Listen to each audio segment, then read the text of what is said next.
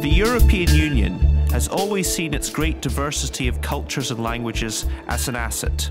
Firmly rooted in the European treaties, multilingualism is the reflection of this cultural and linguistic diversity. It also makes the European institutions more accessible and transparent for all citizens of the Union, which is essential for the success of the EU's democratic system.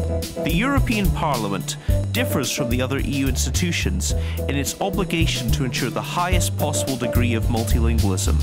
Every European citizen has the right to stand for election to the European Parliament.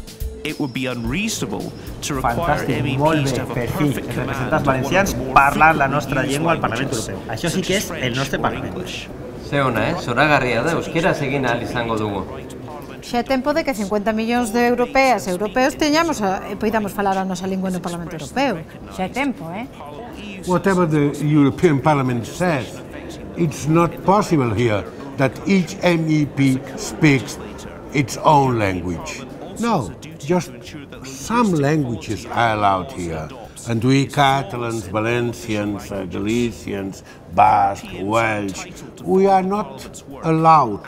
We don't have the right to speak our own language, even if those languages are much widely spoken than other languages in Europe. What better way of approaching citizens in Europe than by speaking their own languages? This would be a great step forward. Our languages are official in our countries. Now we ask to be official also in the European Parliament. As a co-legislator, the European Parliament also has a duty to ensure that the linguistic quality of all laws it adopts is flawless in all official